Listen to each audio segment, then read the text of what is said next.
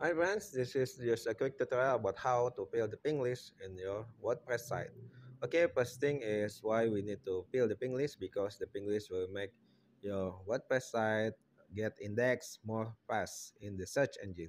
But first you need to change your permalink into post name and then save it.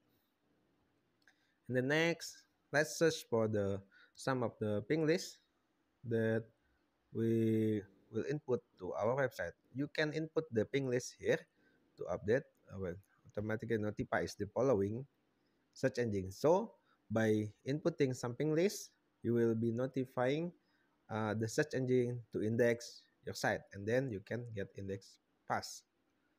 Okay, you can go just googling it, ping list for WordPress. Okay, I will take the ping list from here.